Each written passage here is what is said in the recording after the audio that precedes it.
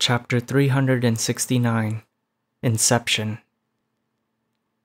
I've been recognized. Knyte instantly fell into shock as he nearly entered combat mode. Even if he didn't use his spear vision, he could tell from Emlyn White's tone and words that he wasn't lying. He was very confident and certain. Just as the tense feelings rose in him, Knyte suddenly thought of something. Why should I worry about that? Then, he answered his own question in his mind. So what if I was recognized? The current situation is different from what it was 2 months ago. I was left flustered by the incident with Ambassador Bakerland in front of the official Beyonders. I was rushing around, trying to grasp at every possible straw. In the process, I ended up making contact with Beyonder circles, and even the possibility of me becoming a Beyonder was quite plausible. Therefore, even if my identity as a Beyonder was exposed, they wouldn't think too deeply about it and dig up my past. And it's very likely that Detective Isengard Stanton is a Beyonder, and he maintains good relations with the police and the official Beyonder organizations. He had speculated that I was the same as him and tried to gently rope me in. In this regard, I can barely be counted as a borderline member of the official Beyonders, and if anything were to happen, I wouldn't necessarily be imprisoned. More importantly, I've already made my current image so deeply ingrained that I don't have to worry about any wanted posters. If anything goes wrong, then I can just abandon 15 Mink Street and my identity as Sherlock Moriarty. So what's there to worry about?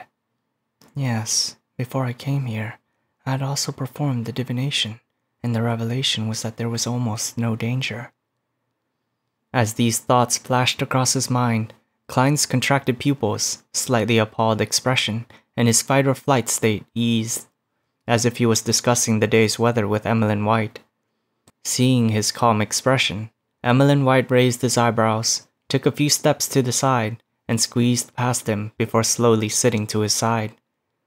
The vampire looked at Bishop Utrovsky, who was leading the believers in the rite of Holy Communion, and he said with a sneer, "Mr. Detective, aren't you afraid that I'll go to the police station and shout out loud that you're a Beyonder?" Similarly, Knyte looked forward and said without turning his head, "I'll go with you and shout out loud that there's a vampire." "Come on, let's have an interesting outcome. Do you think I'm afraid of you?"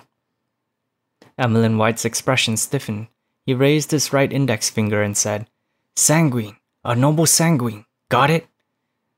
Before Knyte could speak, seeing that Bishop Utrovsky was preoccupied with the rites of Holy Communion, Emlyn White chuckled and said, "Regardless, I'm finally going to be free. I pretended to submit and told the old man that I was willing to convert to believing in Mother Earth and was deeply penitent for what I had done. Although I had no idea what was necessary to show repentance, it's not a problem to put on an act. That old man actually believed me like this, and he was very happy as well. He let me out on the spot and he let me become a priest here. He told me that as long as I memorized the Holy Bible of the Church of Mother Earth, he would allow me to return home." That old foggy, who's all brawn and has become silly from his faith, sure is easy to fool. Easy to fool? Knyte turned his head to look at the vampire. Looking smug, he looked forward and said, "Father Utrovsky used to be a pirate. He probably killed far more people than the number of people your father has ever saved. Furthermore, most pirates don't trust their fellow crew members. Betrayal and trickery are common among them. To be a relatively successful pirate able to live to the end, Father Utrovsky wouldn't be a person who's easily fooled, even if he's not a bright person." Emlyn White wore a look of disbelief as he wished to retort. Knyte rubbed the top of his cane and leisurely added, "Father has a powerful sealed artifact in his possession. It is known as the Mental Terror Candle. It can allow the wielder to enter the deepest recesses of the target's soul. There, no one can lie. Moreover, this is only one of its uses. I don't know if it has any other abilities." Emlyn gradually froze, his eyes losing focus. After a dozen seconds, he whispered with a pale expression, "When I said I was willing to change my faith, that old man came in with a lantern. There was a candle in the lantern, and I didn't get a good look at it." Knyte tilted his head and gave Emlyn White a sympathetic glance. Perhaps Father Utrovsky used it to plant a seed in you, one that gradually and thoroughly makes you wholeheartedly believe in Mother Earth. The corner of Emmeline's mouth twitched, revealing a smile comparable to a zombie's. I don't feel anything at all. It shouldn't be anything like you said. Besides, aren't my parents coming? They can blame the priest through ordinary people, saying that he forcefully detained me, forcing him to make a choice between selling the Church of Mother Earth's reputation and letting me go. Isn't that a great idea? Knyte maintained his look of pity, clasped his hands, and raised them to his nose, acting truly penitent. If I were Father Utrovsky, I would choose to call the police and have them determine the truth. Tell me, who do you think will suffer in the end? The bishop who has the right to preach, or a vampire? Sanguine! Sanguine! Emmeline White's facial muscles seemed to twitch. He clenched his fist and punched the back of the pew in front of him. I can wait. Once I memorize the Holy Bible, I will ask the old man to let me return. He is a truly devout person and will not break his promise. Knyte didn't turn his head and said with a smile, I've been to 48 River Bay Avenue. Your parents have already moved away. Naturally, not only will they move away, they will also move to somewhere I'm not aware of. Emmeline White responded without hesitation. Knyte added with a relatively relaxed tone, They moved in a hurry. They left a lot of things behind, such as the things in your room. Emmeline White's expression suddenly became extremely wonderful. He gaped his mouth, abruptly stood up, squeezed past Knyte, and rushed towards Bishop Utrovsky, who stood in front of the sacred emblem of life. Father, Bishop, I want to return home. I want to return home. I want to return home, Emmeline shouted. Seeing that there were still believers who hadn't finished their Holy Communion yet, Father Utrovsky didn't respond. He merely gave the pitiful vampire a calm look. Emmeline quickly shut his mouth and became quiet. He paced back and forth, looking extremely anxious. Smiling, Knyte stood up, took his cane and hat, and strolled down the aisle to the front pew of the cathedral's hall. When Holy Communion was over, he walked up to Father Utrovsky and said with a serious expression, Bishop, I don't know why you're retaining Emmeline here, nor do I want to know. I only know one thing. His parents have entrusted me to take him back. If this giant-like priest agrees to my request so easily, I can only light a visual candle for this vampire, Emmeline. No, I'm sure he will hate candles from this day forth. It's best to mourn for him, Knyte secretly thought. Father Utrovsky looked down at them and replied gently, Emmeline can return home at any time. Knyte gave Emmeline White a glance, raised his right hand, and tapped his chest. He wanted to gesture the sign of the crimson moon by tapping in a clockwise fashion, but in the end, he forced himself to draw the triangular sacred emblem. Emmeline became rather anxious from the look Knyte gave him.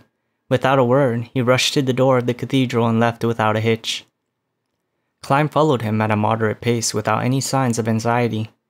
After proceeding forward in what appeared like a jog, Emmeline suddenly slowed down and said in a daze, I feel like I'm starting to miss the Harvest Church, the feeling of memorizing the Holy Bible, and the sacred emblem of life. I wish to return to clean and tidy the place. It will only take an hour. This planted seed is even more vicious than I had imagined. No matter where this vampire goes, he will return to the Harvest Church every day and work for an hour? That's actually quite alright. At the very least, the seed, which was planted, didn't change Emmeline's faith. In a way, he's showing him some respect. But why did I use the word respect?